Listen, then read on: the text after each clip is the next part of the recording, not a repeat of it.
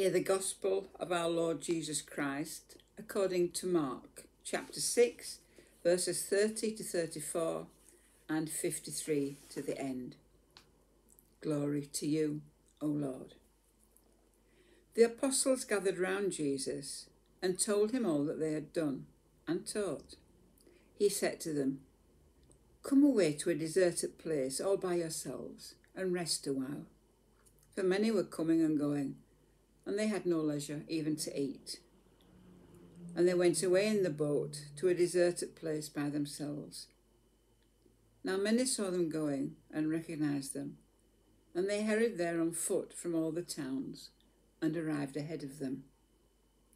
As he went ashore, he saw a great crowd, and he had compassion on them, for they were like sheep without a shepherd, and he began to teach them many things.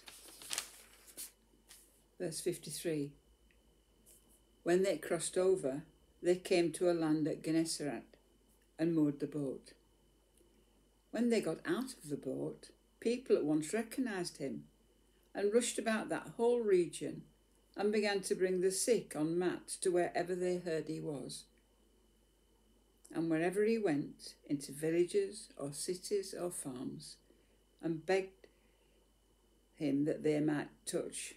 Wherever he went, into villages or cities or farms, they laid the sick in the marketplace and begged him that they might touch even the fringe of his cloak, and all who touched it were healed. This is the gospel of the Lord. Praise to you, O Christ.